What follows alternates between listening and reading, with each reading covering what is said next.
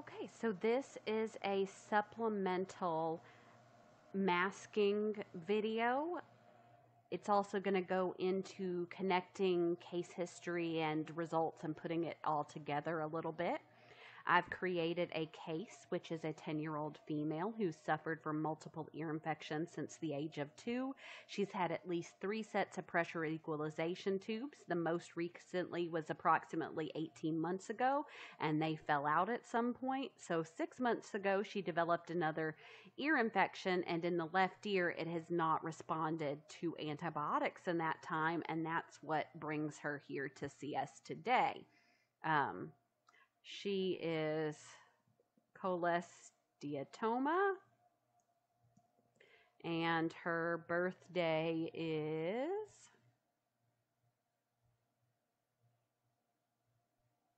2010, and life sucks for her. This is her 10 years. This is her birthday, and she's got this going on. So this is our 10-year-old. So, what are we working with here? Well, we know that we need to look in her ears first. We see that whole ear pain and otorrhea and drainage as a thing that maybe needs to be addressed. So we're going to be thinking about conductive hearing losses. And so the first thing we do is we look in her ear. Now, she's telling us she has pain and drainage in her left ear. So that's obviously not the ear we're going to start with. We're always going to start with the right ear. So we're going to look in her right ear, and what we see is that she has scarring on the right tympanic membrane, and that when we look in her left ear, we see a hole in the eardrum, and there's drainage draining out. So what does that tell us we need to do? Well, for some people, that's going to tell them they need to do tympanometry because they want to see, is that eardrum moving the way it's supposed to, and they want to verify that that's really a perforation.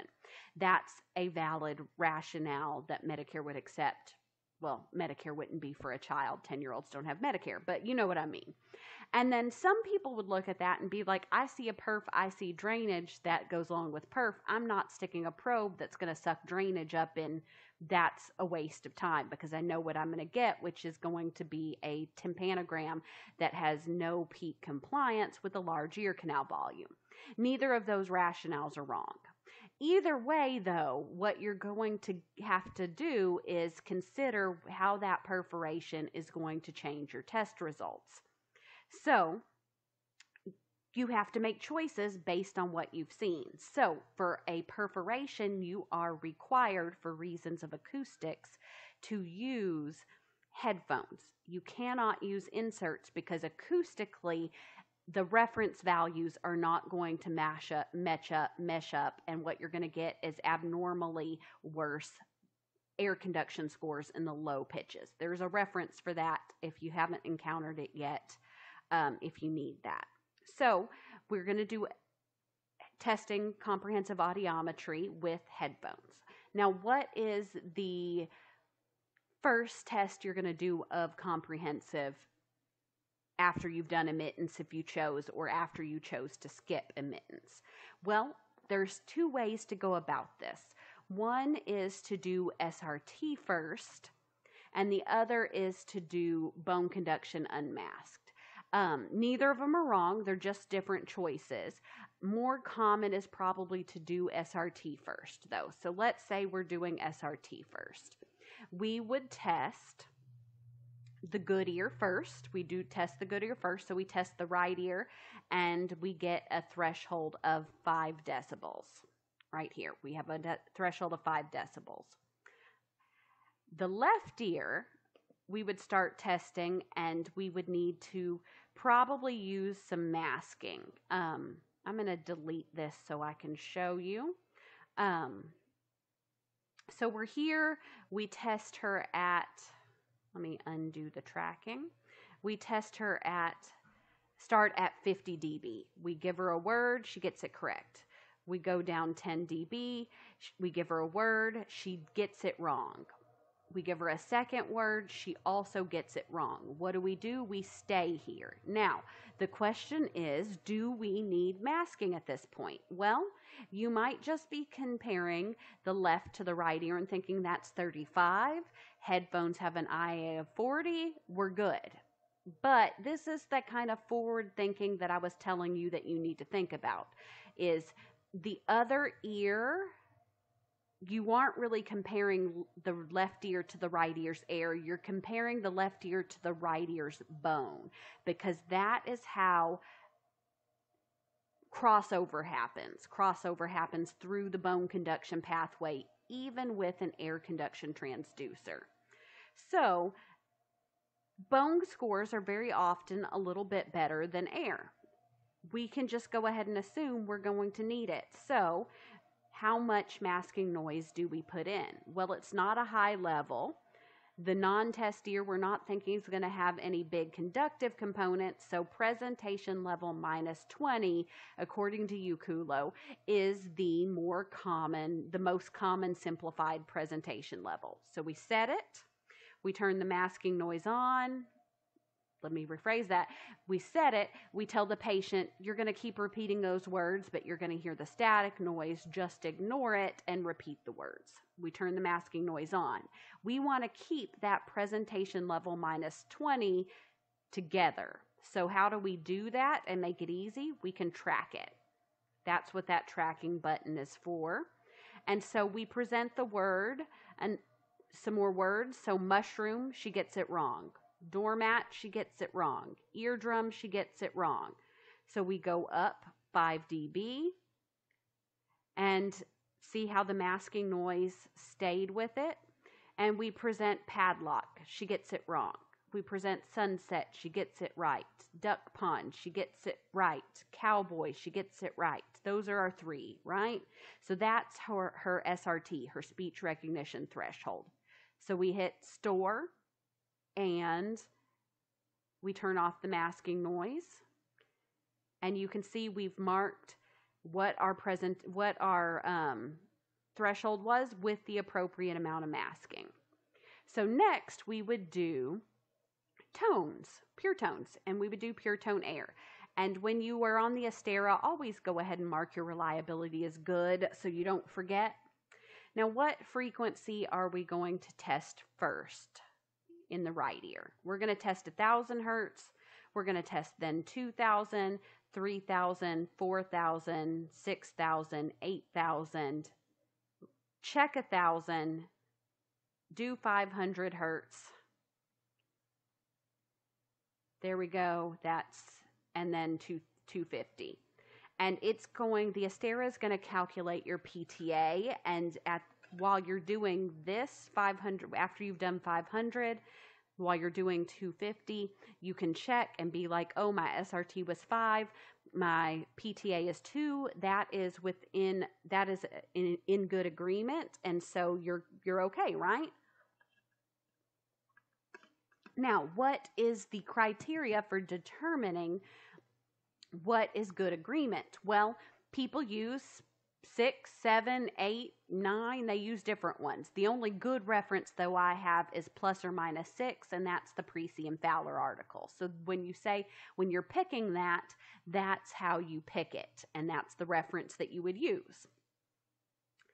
So we've tested the right ear now, and now we're going to test the left ear. And so we know she has hearing loss, so we're going to start at 50 dB.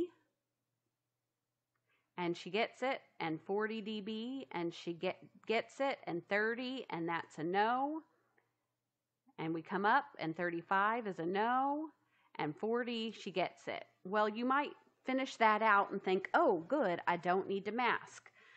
40 compared to the right ear is 35 dB. It doesn't exceed the interaural attenuation of headphones. Except, again, where are rational places for bone for the right ear? And that's, 10 dB around it, really. But -5 would still be a totally rational unmasked bone score considering this ear. So you would need to mask, even though it doesn't look like it here.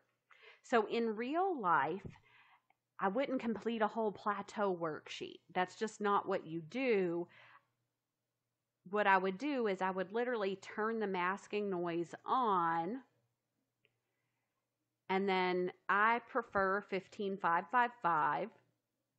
So 1, 1, 2, 3, masking noise there, and I would present, and she gets it. And then I would turn the masking noise up another 5, and I would pause, and I would present, and she gets it. So I'd turn the masking noise up again, and I would pause, and then I would present, and she would get it. And I would turn the masking noise up again, and I would pause, and then I would present, and she would get it, at which time I would hit store, and there I have a masked air conduction score of 40 dB with 35 dB of masking. Now, how does that fit into the wider area of real masking versus those plateau worksheets versus, the formulas? Well, let's take a look at that. So we're at 1,000 hertz, and our left ear 1,000 hertz threshold unmasked was 40.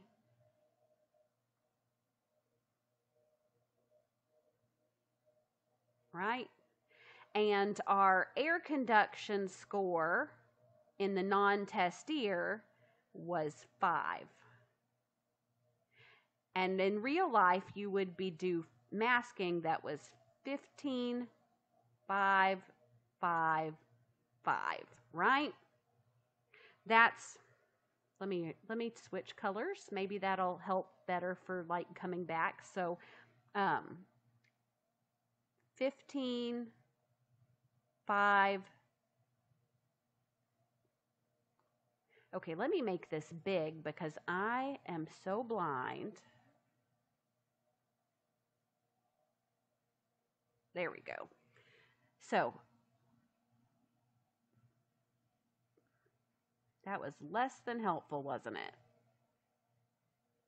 Technology. I'm struggling too, guys. We're all trying to get here. Okay, so it really just doesn't want me to have it big, does it? Okay, well, I'm going to put my face really close so I can see. So 15, 5, 5, 5. And they stayed the same threshold for all of those trials, right? That is a plateau in real life. Now, if you had tested all those in between, it would have stayed the same. And it would have stayed the same for a long time, probably, depending on what their actual interaural attenuation was. But let's talk about formula masking and where this becomes a little bit problematic. So, maximum masking is bone conduction of the test ear, which we don't know what it's going to be, but we know it's conductive, so we have to assume it's going to be 0. So the test ear, we have an air threshold of 40, but we don't know. We just know based on otoscopy and tympanometry that it's conductive. So we might be thinking, oh, that bone score is going to be 0. That's the assumption we have to make. So bone conduction of the test ear is 0, plus IA is 40, minus 5. Maximum masking is 35. And this would have just barely squeaked by. Minimum masking, according to the formula, would be test signal of 40, minus IA, which is 40, and significant non-test ear air bone gap, which is the right ear, non-test ear, we're going to assume 0. So it's 0 plus the 10. So minimum masking is 10. Our non-test ear is,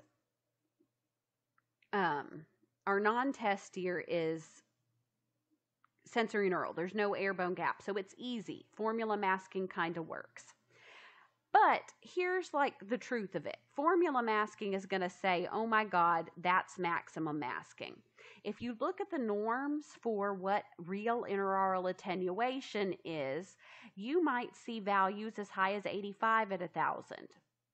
So that's what these little like rainbowy ones are, is like the top limits of interaural attenuation according to norms.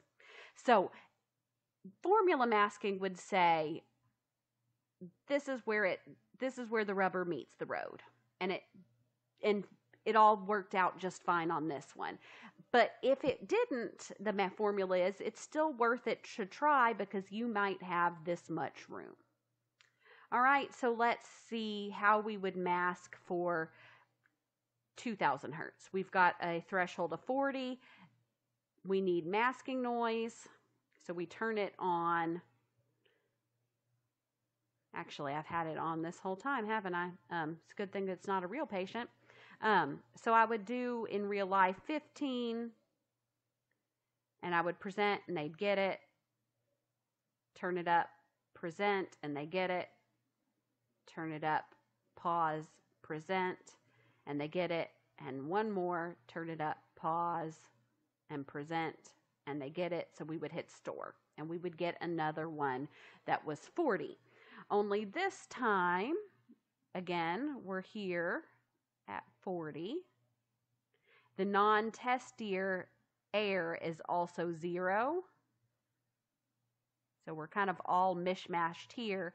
And in real life, I would do 15, 5, 5, 5. And that threshold would stay the same the whole time. And that's where it would be here. And you could work it out. Maximum masking is bone conduction of the test ear, and since it's conductive, we have to assume it's 0. So it all works back out to 0 again. And I should have made all of those blue. Blue, blue, blue, blue. And minimum masking is test signal being 40 minus IA, which is 40. Non-test ear air bone gap, which is the right ear has no air bone gap, 0, so that's 0. And then plus 10, so it's 10 again. Easy peasy. It just works that way. 35 to 0, maybe you think you need to mask, maybe you don't. But it's going to mask out pretty well. It's about what do you assume is going to happen with the other ear. So these ones, we look, it's going to be 25 to 0. That one probably doesn't need to mask. 30 to 0, maybe negative 10, probably doesn't need to mask. 30 to negative 5, maybe, maybe not. We're not sure. But when in doubt, you would mask. So the other thing to think about is that 6,000 hertz and 8,000 hertz you don't do bone on, so you don't know. So you really are assuming. So I am going to undo that tracking.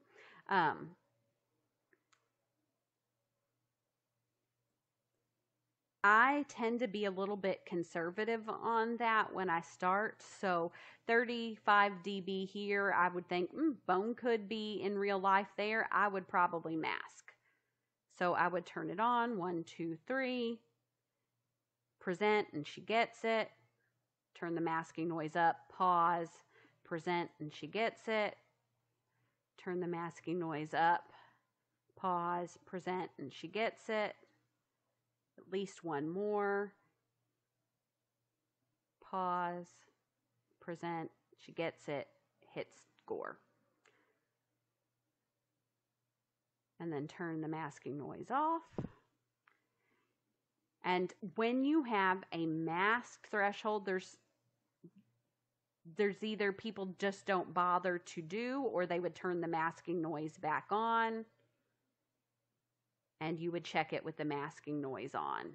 and either do a full threshold search or present what it's not, and then what it should 100% do. And if they said nothing, and then they said yes, then it checks out. Then 500 hertz definitely needs to mask. So threshold here, masking noise, I would turn it on at the threshold of the non-test ear. 1, 2, 3, that's the 15. Present. She gets it. Turn the masking noise up. 5. Pause. Present, and she gets it. Turn the masking noise up and pause and present, and she gets it.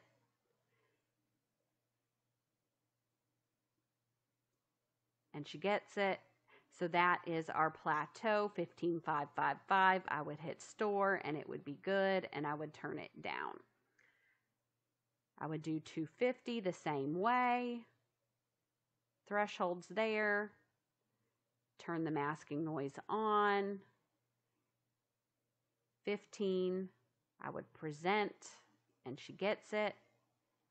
And here's a little bit of a cheat. If she got it and I was sure, I would do 1, 2, 3 and pause and present, and she got it. Now think about it. That threshold never changed. I have an appropriate amount of masking. It all stayed the same. I would hit store. Some people would just throw 30 in. Some people would just throw 40 in. Some people would do the formulas. Since the non-test ear is relatively normal and has no conductive components, a lot of things are going to work out just fine. So let's take a look at that one.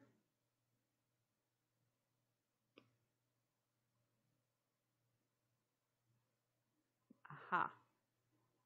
I see what I might have done weird there.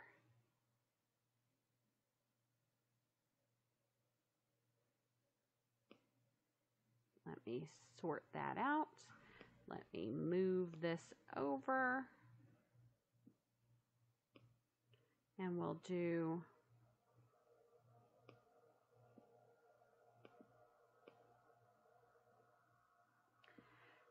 $250. Okay, so our threshold in the test ear was 60. The non-test ear threshold was 0. We put in 15, 5,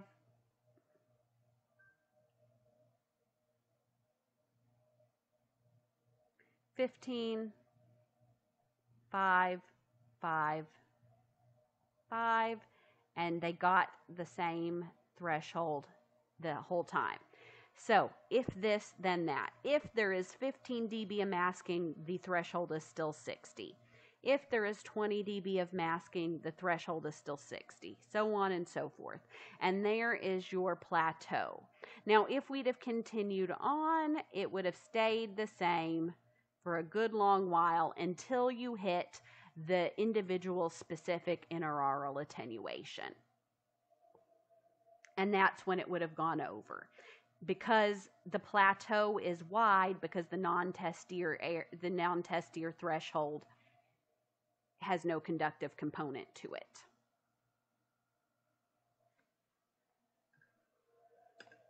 Because the bone score is over here being all easy.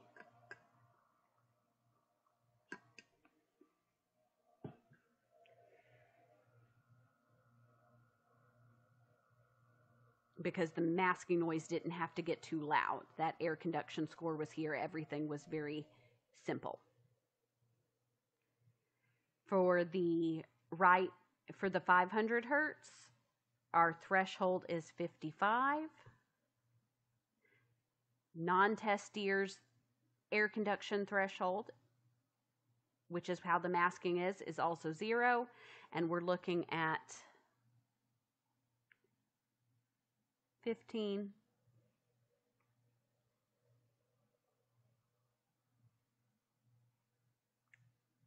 15, 5, 5, 5. and it all stayed the same. So that's threshold. So the masking noise is coming into the right ear at a maximum of 30, 30, 35, and 30. The left ear's bone scores, we have to assume they're 0. Nothing is crossing back. It all works out very nicely. Now, again, if we do this, it's going to be something like 35-ish when the maximum masking according to formula is going to be like 35-ish a lot of the time, because if your bone is 0, because the IA is 40 and we subtract 5, and that's a very conservative number. But the real interaural attenuation is not actually 40, it's often 60, 70, or 80, and you just don't know until you plateau it out. So that is the air conduction thresholds. Bone conduction thresholds. Goodness gracious, come on, there we go.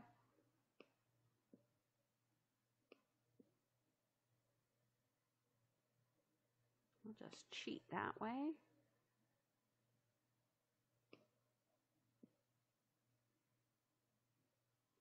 What frequencies do we normally test bone conduction with?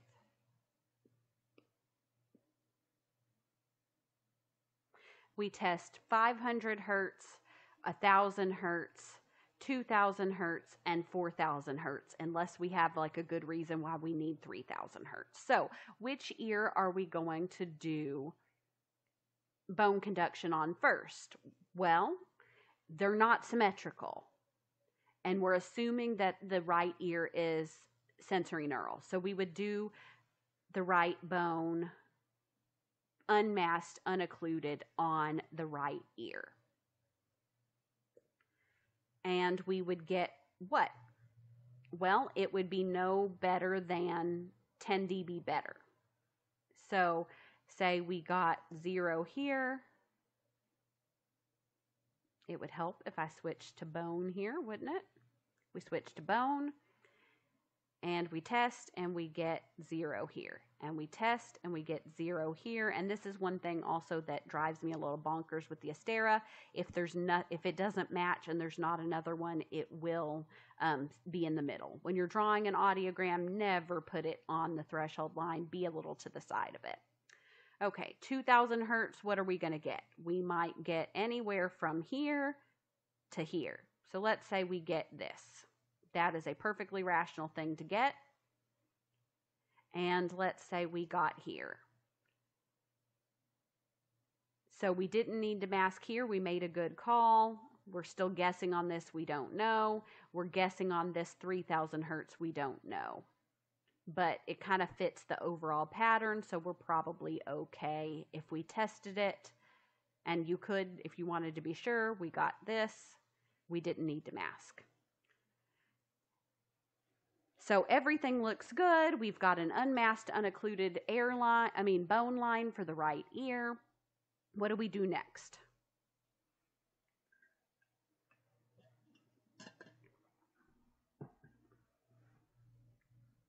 Well, you would do the left ear. Or you could have done word rec before, but my brain automatically jumped because I knew I have a big conductive component that I would probably want to do bone before doing word rec, so I know those values.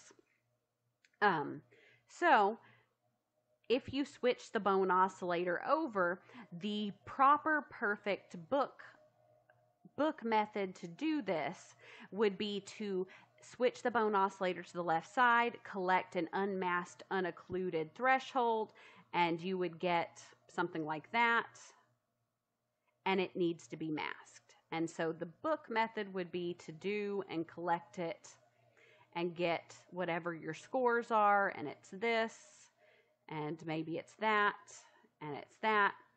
And then go in and put the headphone on the non-test ear on the right ear so that you could start masking. But first, collect ear-specific occlusion effects.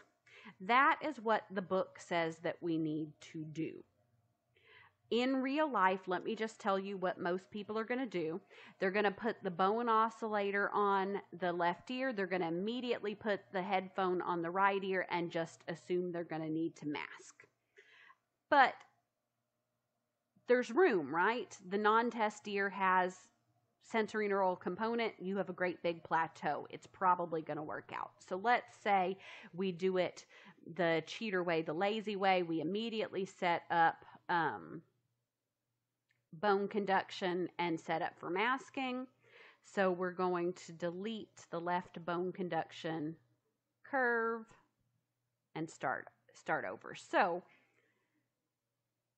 what do we expect to get with this if we have occlusion effect? Well, that kind of just depends on the anatomy and physiology. The conductive, whatever's causing the conductive component might be providing its own occlusion effect, or it might not. You just don't know. So I put on here the occlusion effects that you're supposed to use if you're not measuring them. But let's say the values we got are the values we got. So what we would do is, for bone conduction, set up for masking if we don't measure it, using headphones. It's 20 for 500 and 10 for 1,000. So I would get a unmasked score, and we're already set up, and I would get it for there. And then I would need to mask, obviously. So it would be 10 plus occlusion effect, which is 20. And that would be our initial masking level. And we would present, and they would get it. Or no, let's say we present and they didn't get it. So we turn the tone up, and we present and they get it. And then 5, 5, 5. And they get it all those times. Then we can hit store, and then we have this as our masking amount, which is a very reasonable amount. See, 45 dB goes in above the air conduction threshold because we have 10 plus occlusion effect of 20 plus 555 for the plateau. For the 1,000 hertz, again, we're using headphones. We test and we get this with unmasked score.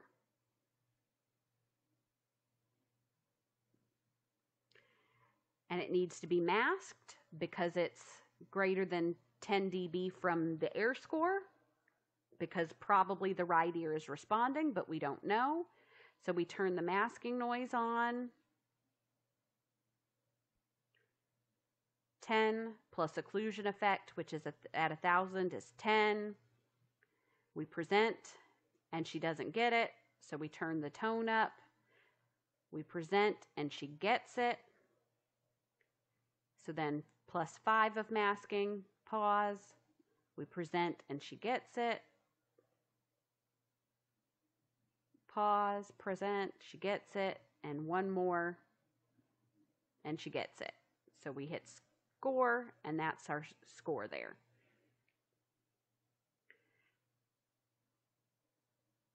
And we just continue on in that vein, except this time we don't need any occlusion effect. So what the book says is 10 on threshold, 10 plus 555. And technically,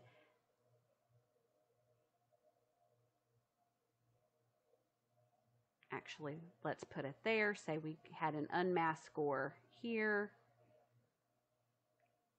We turn the masking noise on. We did that whole 10. We don't have an occlusion effect at 2,000 hertz, 555. Technically, the book says that that would be an appropriate amount. I'm just going to tell you, if other people look at that and they're used to seeing 15,555, then they're going to be like, oh, that's not enough masking. So technically it's correct, but people are used to 15,555. So if I was doing it, sometimes I will go ahead and try another 5 or another 10 and 15 and see if it's still there, just so that I can mark it so it looks like a reasonable amount based on 20, 10, 10 or 15,555. Because sometimes people do question that. But technically, anywhere from there is going to be fine. So we have an unmasked score, and we would get something like this. We would turn the masking noise on at the air conduction threshold of the non-test ear, and 15, 5, 5, 5. And if they got it all the same, it would all work out just fine. So let's kind of look how that kind of looks on the masking plateau worksheet.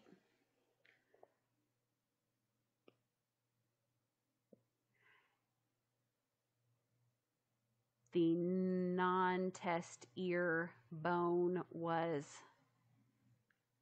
for 500 hertz, was 0.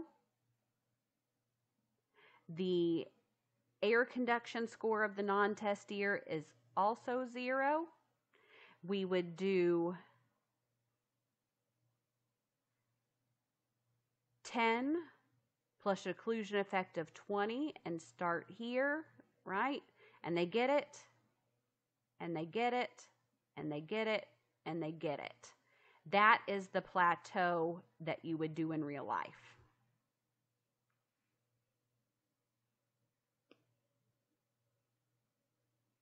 If they got it. This particular person didn't, though, right? So we were here at 0. We turned on the masking noise 10 plus the occlusion effect of 20. We turned on the masking noise at 30, and they did not get it. So we had to turn the masking noise up 5, and then, we had to turn the tone up 5, and then they get it, they get it, they get it. So this was a no. They didn't get it, right? At 0, it turned up 5, but then from there, it all stayed the same. So that's how we got this masked 5 dB here.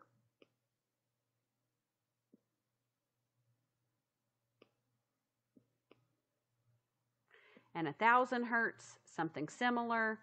We would the threshold, the test threshold for bone was starting out at 0. The non-test ear air threshold is 5 here. We use 10. We'd use 10 plus an occlusion effect of 10. So we would start masking here, right? But they didn't get it at 0. They got it at 5. And then 5, 5, 5. And that's where that 40 dB of masking that we got came from. So that's, like, I had you do an activity to draw the whole thing so you could get a sense of where people's actual crossover happens on the masking noise, and also so you could draw the little hashes, right?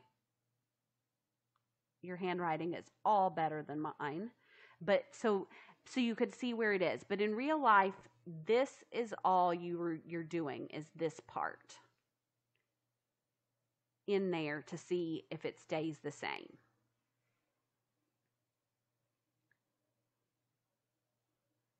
So I hope that helps. Um, and again, if you have any questions, just ask me.